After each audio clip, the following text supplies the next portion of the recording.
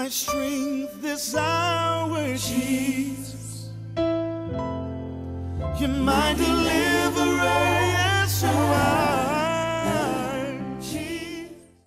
The goodness of Jesus.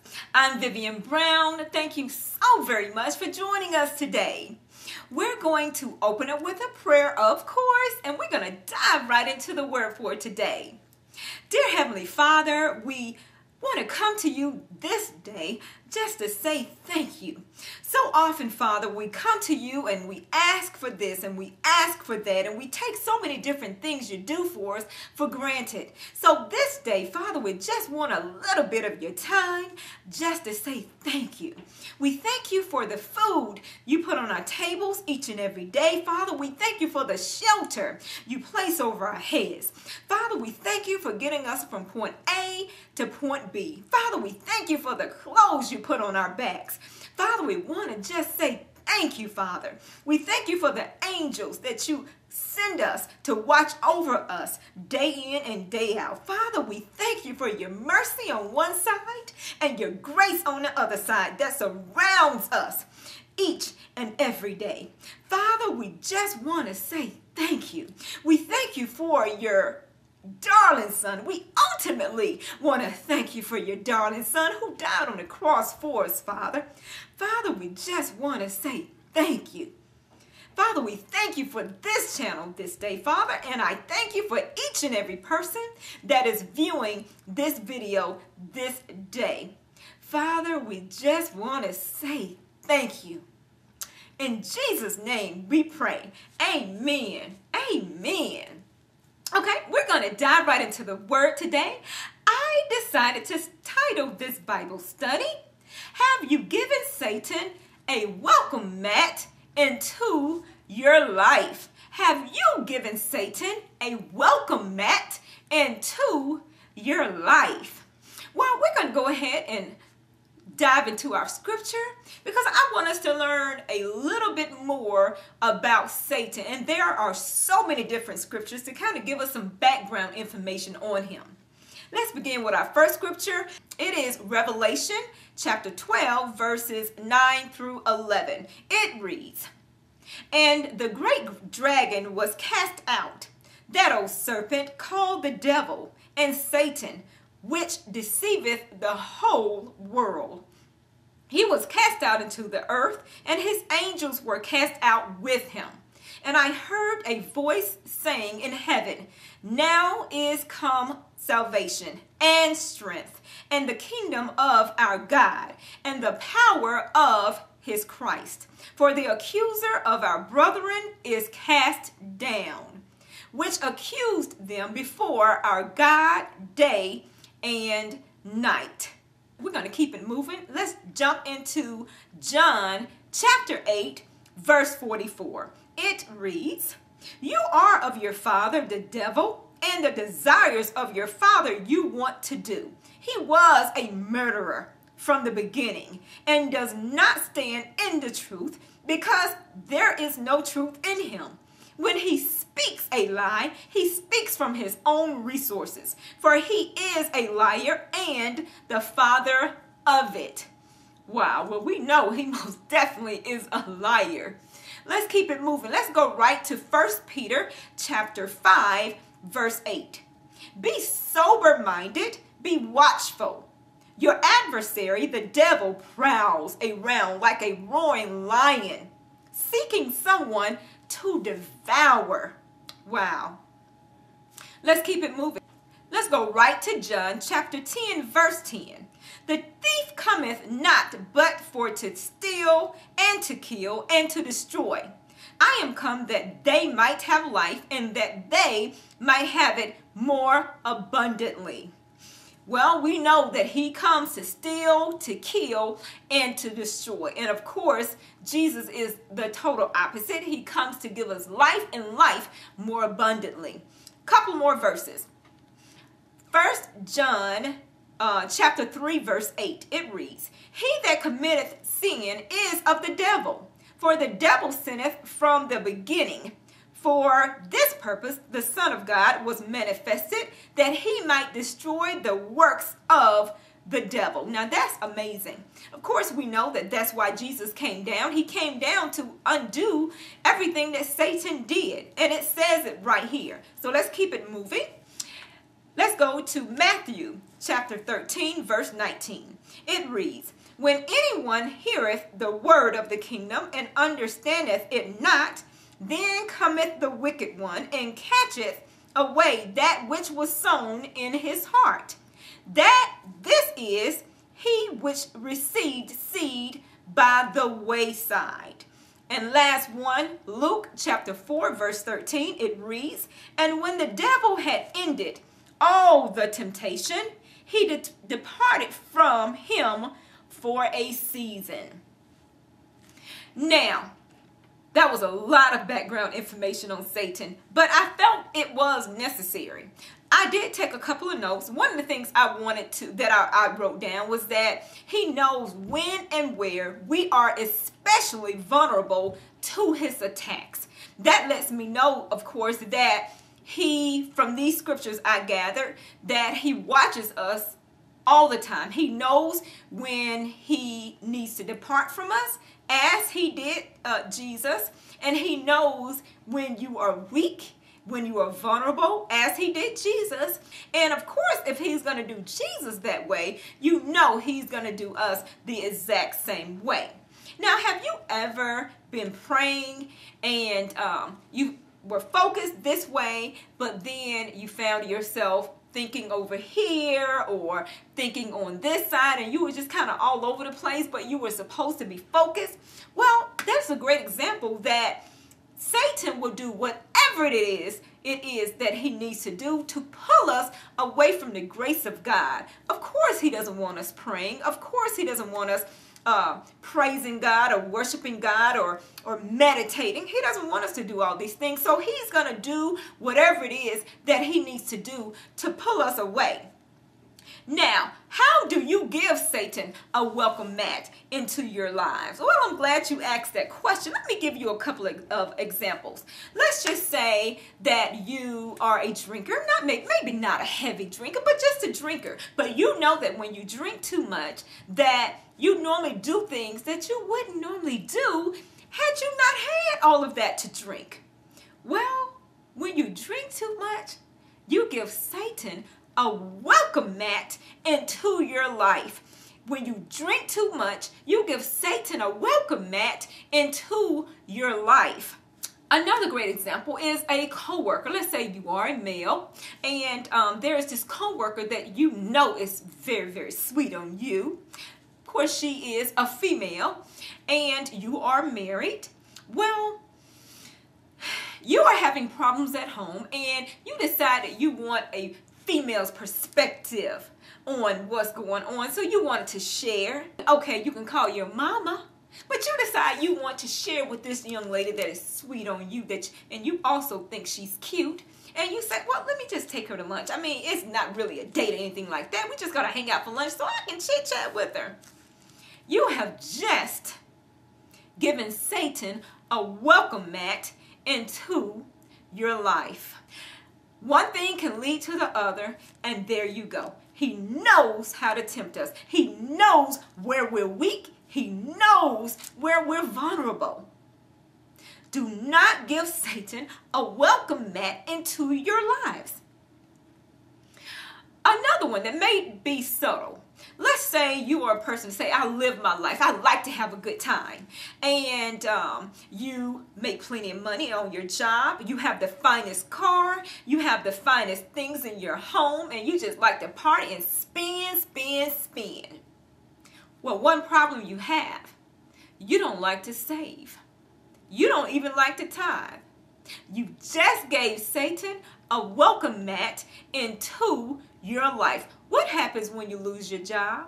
One day you lose your job and you have absolutely nothing to fall back on. Now let me make this thing real. Let me bring it to life for you. There's this movie that I know plenty of people have seen that I truly believe that you would be able to identify exactly where this couple gave Satan a welcome mat into their lives. We'll be right back. Take a look at this. You have something that I just don't have. Well, I guess there's limits to what money can buy. Not many. Well, some things aren't for sale. Such as? Well, you can't buy people. That's naive, Diana. I buy people every day. Oh, well, in business maybe, but not when real emotions are involved. So what are you saying? You can't buy love? That's a bit of a cliche, don't you think? It's absolutely true. Is it? What do you think? I agree with Diana. You do? Well, let's test the cliche.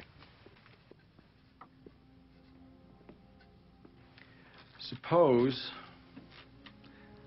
I were to offer you $1 million for one night with your wife.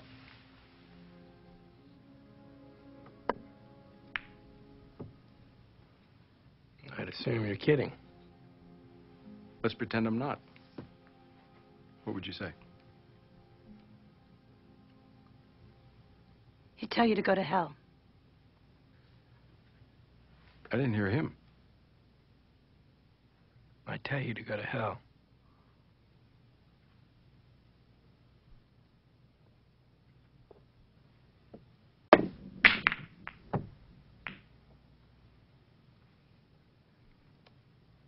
That's a reflex answer because you view it as hypothetical. But let's say that there were real money behind it. I'm not kidding. $1 million. Now, the night would come and go, but the money could last a lifetime. Think of it. $1 million. A lifetime of security. For one night.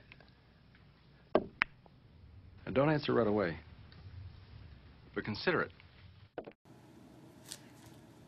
Now, did you see that? Now, all my ladies out there, I know you like, no, he didn't. When did he give Satan a welcome mat into his life? You guessed it. When that man gave him that indecent proposal, did you see his face? He allowed Satan to see that he was entertaining that thought. That was when he gave Satan his welcome mat. But he didn't stop there. That thought that he had, he didn't stop there. Take a look at this. Mr. Green, David Murphy would like to speak to you. He says it's urgent. Ooh, put him on the speaker. This is an old college buddy. Might only take a second. Jeremy? Davey, I'm in the middle of a meeting. What's up? Well, listen, we need you to close a deal. Ooh, what kind of deal? A big deal, very big deal. Ooh, big deal. Go on. We're in Vegas at the Hilton. We met John Gage. You know who he is? Sure I know who he is. He's a billionaire. And a major poon hound. He is? Mm-hmm. Go on. He offered us $1 million. $1 million? For what? Your kidneys? For one night with Diana. What do you mean? One night? Like... Yes. Could you excuse me for a second?